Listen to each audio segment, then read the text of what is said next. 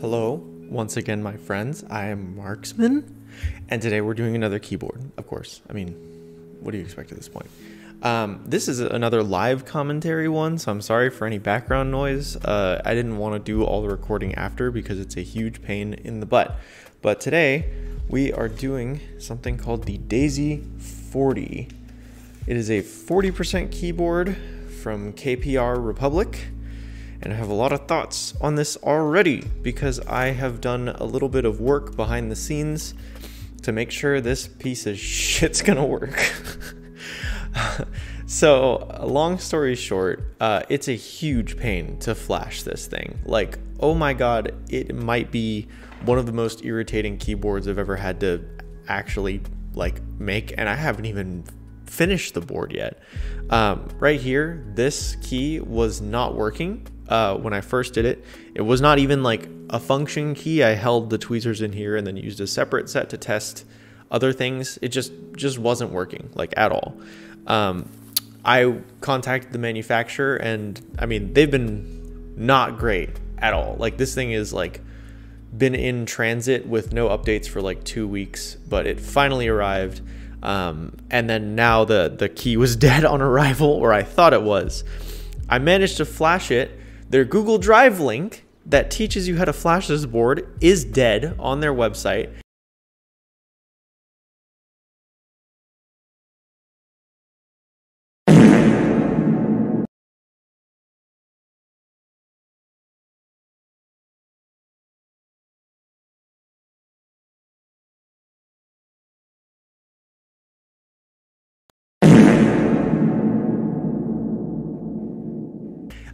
And then the reference that other people on the internet have said, oh, go look at the XD60 guide for how to flash it. That's dead too. So I had to go really dig deep. I found YDK, I'm going to link it in the description. I don't remember the name of it, but it's like a YDMK, and then you use the QMK file, drag that in, and then you can flash it because QMK doesn't detect this keyboard even though it's on there. So after all of that, I did manage to get it done. So hopefully it works completely. I mean, I did test all the keys with tweezers, but you know, something could go wrong with soldering. So let's get to it. I'm going to do a bunch of stuff behind the scenes. I actually have some KBD fans modular foam, and I'm going to go ahead and use some of that and try and make this a little bit more packed in tight here. It also comes with an acrylic diffuser on the bottom, and I really actually kind of like the style of this bent steel case. I mean, it's just a very unique look. So I mean, I'm gonna do a bunch of stuff. I'll show you the end results, but I'm not gonna be I'm not gonna just like record a whole heck of a lot of stuff like I usually do. This is going to be a pretty quick little video on the 40%. We'll see how it sounds at the end. Okay, so I'm back. I've put all of the modular foam in places where it wouldn't interfere with other stuff. I also installed some stabs. These are actually leftovers from my old GMMK Pro. They were very bad on that board. They were under lubed, but also over lubed, but also they had the stab pads so that it couldn't come back up. But I figured I could probably retune them and use them for this, so I did. Next up, I'm actually just gonna go ahead and install the switches and start soldering this thing. I do need to, I think, wait, what the wait, okay, that's fine. I got scared for a second. I do need to probably screw in the pieces of this with the, oh wait, no, I can't. This is wacky. This is a weird one, but we'll figure this out. I'll be back when I figure this out. I might just have to install the switches, solder them in, and kind of hope for the best. So we'll see how this goes. And here it is. This is the finished product. I can't actually type on it because it's plugged in, but I'm going to show you the bottom, the acrylic diffuser. It's very bright in this environment, but if it was darker, you could actually see the light diffusing. Maybe you can see it on my hands. But it does look pretty good when you don't have two floodlights an above light and ambient lighting, but it actually sounds pretty good. I mean, for how much effort this was, I'm unsure the level of worth, but it ended up being a pretty cool little end product. So some problems that I had, the stabilizers. Remember how I said I was going to use the GMMK Pro ones? Yeah, those didn't fit. And by didn't fit, I mean they caused so much interference that the keycap would not even come back up. I didn't even think I could fix it. I have no idea why that was the case, but I used some genuine cherry stabs. Those were the only things that worked. I tried Duroc likes and the actual Durocs. They couldn't fit back under here, and I had already soldered the board down, so it was another huge pain in the ass. But cherry ones, I had clipped and lubed and did all the fancy stuff to them. Oops, I bumped the camera. I did all that stuff, and now they actually work, and they sound pretty good after a little bit of tuning and modding.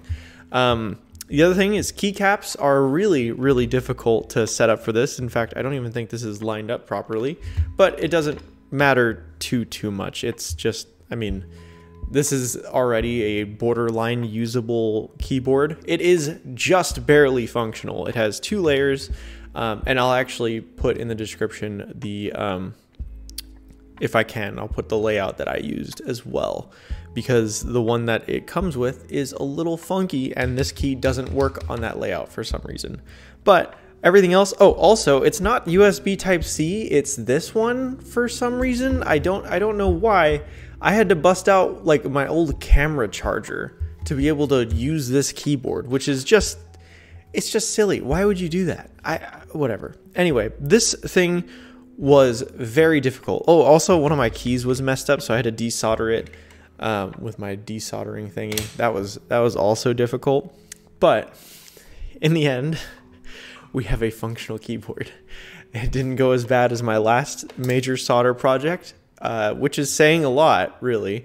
But here we are, and it works. It does. I can assure you. I'm not going to show you because that would take a lot of editing that I truthfully just don't want to do. And I actually am going to walk you guys through how I flash this keyboard, because there's no documentation anywhere.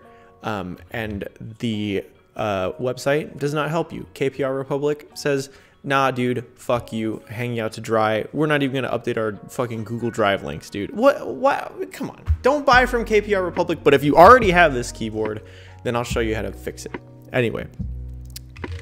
I like the look of it, though. That's my closing thought. I like the look of it. All right, sound test.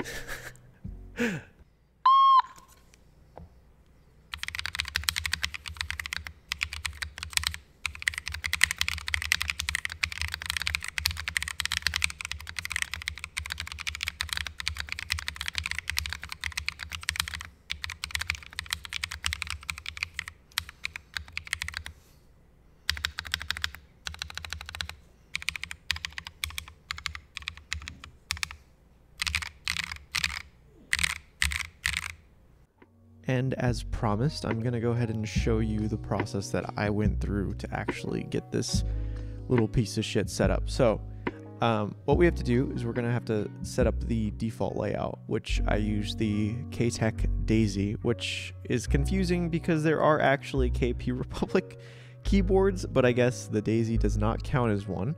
And so what we're going to do is I have already modified this one to kind of be like how I want it to be.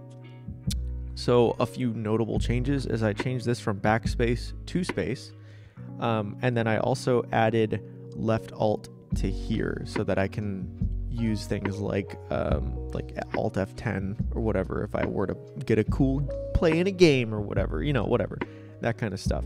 And so these are function 1 and function 2 essentially, or the other 2 layers. So what we're going to do is you have to hit compile, and then it's going to do this for a while. I've already done this, so I'm not going to go through the entire process, but when this is done, you want to download the firmware. So this one right here. Yeah, okay, you can see my mouse in the capture. I was like, wait a second. Anyway, you're going to want to go here, download the firmware, and then So QMK configurator, so the QMK toolbox that this actually does not work with the Daisy. Even though it has the preset for it, it does not work. So what we have to do is we have to actually go to this place, ydkb.io, and I'll have the link in the description.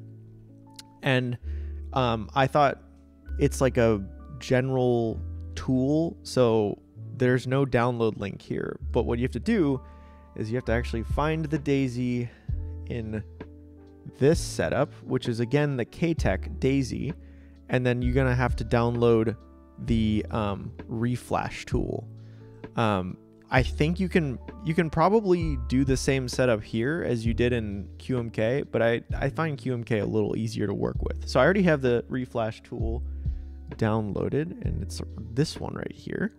And then you're gonna have to set it to the Daisy, and then you have to hit choose firmware, and then, well, good thing there was nothing embarrassing there, but you're gonna want to click your Daisy layout.hex, and then it's gonna open. Actually, I'll just show you. It's gonna open. Let me unplug my keyboard so it doesn't like mess with anything. It's gonna open this, and so then what you have to do is you have to unplug your Daisy, hold escape, and then plug the Daisy back in. And so if you have tweezers, you have to put the tweezers in there unless you've already soldered it, which I wouldn't recommend doing. You should definitely do this before you do all your soldering and stuff. And then basically it's going to flash your keyboard with whatever you have it set for from your QMK file. So that's all you need to do. I'm glad to help if this helped you. But anyway, that's how you get the Daisy to work. And there you have it. This is the that's how you do the Daisy thing. I mean, it was kind of a huge pain in the butt, but we got there at the end, and I guess that's what matters. The end product, not too bad. The one thing that I will suggest, and what I did, is I actually ordered a little USB mini to USB-C converter, and because the little port is so recessed in, it can kind of just be a USB-C keyboard, and it's on its way, so I can't show you yet, but if that works, it's going to be really cool, because I don't like having to use USB mini. Anyway, thank you guys for watching. I hope you enjoyed. I hope it helped if you do own this keyboard, because I don't want anyone to have to go through that. Also, don't buy this keyboard, but if you already bought it, I hope I helped you. All right. Thank you guys, and I'll see you next time.